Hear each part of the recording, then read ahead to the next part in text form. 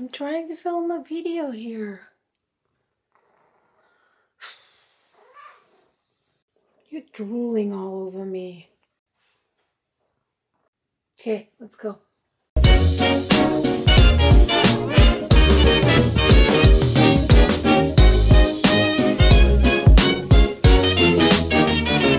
Hello everybody, how have you been doing? I hope summer has been treating you well so far. I know for some areas the smoke has been really bad, but we've been spared so far this year, so I'm hoping, fingers crossed, that our summer will be okay. Thanks for joining me today. Well, I hope you have good weather and good air to breathe where you are. I feel I'm on a roll these days. Maybe because of my upgraded setup? You'll remember that I got a Sony ZV-10 a couple of weeks ago, mainly because the camera that I used was overheating. And for my research, it showed that the Sony ZV-10 doesn't, and I was correct. It works like a charm. It also can be powered with a USB-C cable while I'm recording, which really helps with battery life. And it has a killer autofocus feature. Like, it doesn't lose a beat. It just works. Initially, I was less than impressed with the colors the Sony was producing. It was just too much green in it. But I made a few in-camera adjustments to the white balance for continuously recording in the studio. I'm using this white balance with added magenta and blue, and I've been really happy with the output now. I've been so happy, in fact, that I already started to add some accessories to this camera, of course. Like, you know me, I can't not accessorize my things. I'm a woman after all. Let's start out with sunglasses for my camera. Yeah, I know, I'm a fashion addict. What can I say? The main reason for me to wanting to film with a mirrorless camera instead of an iPhone or a smartphone has to do with background blur. I wanted a blurry background, a bokeh in the background for a proper subject separation. So basically, I'm in focus and everything behind me is blurry. It's called bokeh, and the blurrier, the creamier, the nicer it is, the happier I am.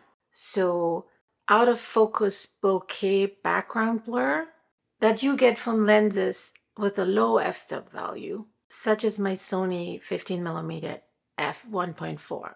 The lower the number on that lens, the wider the lens opens up and the more background blur, like the bokeh, you're getting. But a wide open lens also means a lot of light streams in, which could result in overblown images or jerky footage when your camera is trying to adjust shutter speed in order to prevent too much light to come into the camera.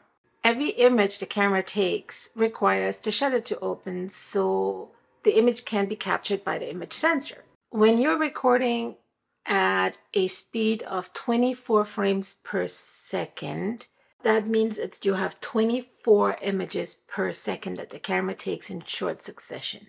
When you're filming at 24 frames per second, your recommended rate is double that. So 24 times 2, break out the calculator, is 48. I don't know if there's a camera out there that has a shutter speed of 48, so we go to the next possible number, which is 50. A shutter speed of 50 means that there's a lot more light hitting your sensor for every frame of your footage, and so it would overblow your footage if it's bright outside with your lens open all the way. So to combat that overblown footage, one option would be to increase your shutter speed to like a really high number. So the shutter only opens a very short time and less light hits the sensor, thus not overexposing your footage. But those quick shutter speed settings can really mess with the smoothness of your footage. And the shutter is only open for such a short time, it captures the movement of your subject almost like a stop motion image because there's no motion blur. In order to get motion blur, you need to keep the shutter open longer. Have you ever tried to capture a picture in low light? If you don't hold the camera rock steady, the pictures will be blurry. That's also the reason why a video looks more realistic. Okay, here's a sample of what it looks like when you're taking a video with a really fast shutter speed. And here is that same movement at a slower shutter speed. Okay, we determined we need a large aperture, and we determined we also need a slower shutter speed. So a lot more light comes in the camera.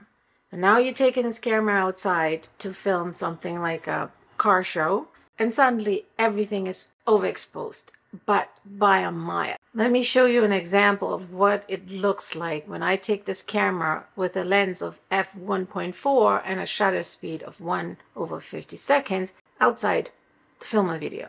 There's overexposed footage, and then there's overexposed footage. I guess it's just way too much light.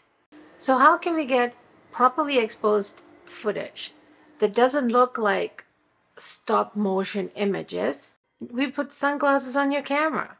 They're not actually called sunglasses. They're called neutral density filters, or ND filter.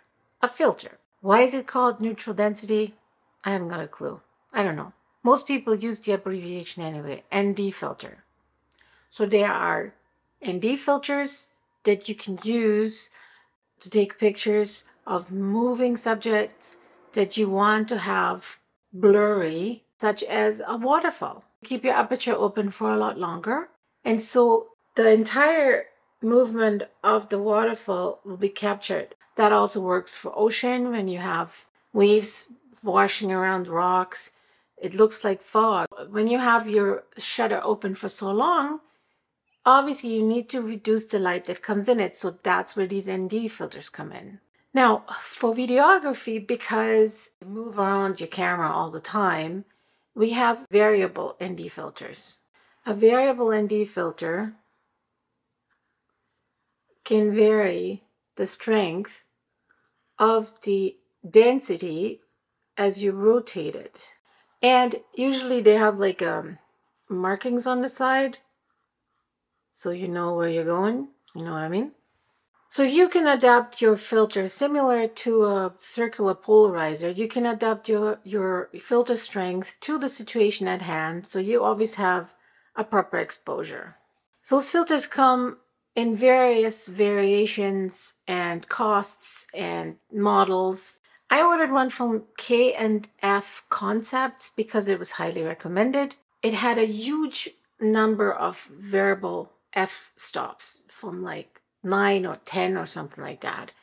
And I noticed that at the higher end, like at the darker end, there was a really funny X in my images. It was just not working properly.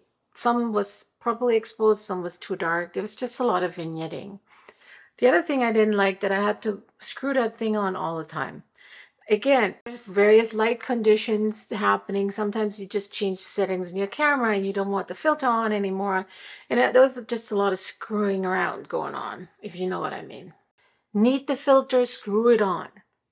Light changes, don't need the filter anymore, unscrew it. Good grief. Those are 30 seconds I'll never get back. The other problem that I had with that filter, that like this one here, you would rotate it and it would never stop. You rotate and rotate and rotate and rotate, and you never know where you're at.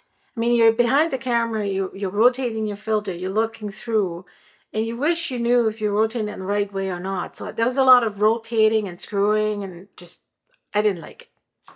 So I looked at other options, and one of the options was a filter that was magnetic. So you would screw a adapter on your lens, and then that filter would then sit magnetically on that adapter. So you can put it on, you take it off, put it on, take it off, and leave the adapter on the lens. The one I found that I really liked is from Newer. Newer is a Chinese brand that makes photographic equipment at really good prices. And I didn't expect much of it, but I really like that thing. There's no X, mind you. It has a much lower range of f-stops, like only 5, from 22 to 32. So it's not very strong, but there's no X. It attaches really securely to my lens. And the other thing I really like about it, it doesn't rotate endlessly. It just goes stop and then it goes high, stop. So you know exactly where the two ends are, the low end and the high end. Makes it really, really easy to use that filter. I didn't notice any color variations, and I have put that adapter on my 15mm and I haven't taken it off since. The lens cap works really well on it as well. So only if you take the filter off. You have to take the filter off because otherwise you can't put the lens cap on. But that's okay. So I got this little pouch here, you know, from Amazon. It's one of those, it's almost like a coin pouch. I can't show you the filter right now on the camera because I'm using it, but this is, it goes in there and then it closes and I throw that in my bag. So this newer filter isn't very strong, which is probably what prevents the X from happening. So I went and got some footage at this auto show that I went to with my friends and my husband. The sun was really, really bright, not a cloud in the sky. And I wanted to take some nice footage with subject separations, like a classical B-roll shot, and the ND filter just wasn't cutting it. So at this point, I had to put the camera in aperture priority. So keep your aperture of f1.4 for that bokeh with the filter cranked up to highest. Let the camera decide where we're going to go with the shutter speed. So some of that footage may not be as cinematic as your 1/50 shutter speed will get you. But, you know, you pick your battles. Do I want the creamy background or the smooth movement? So yeah, you pick your battle, and I decided I'm going to stick with this ND filter. Not the darkest sunglasses in the world, but dark enough to become usable for my everyday needs. Okay, I'm going to put the link for this filter in the description below. I did buy a bunch of more accessories and I will talk about them in other videos.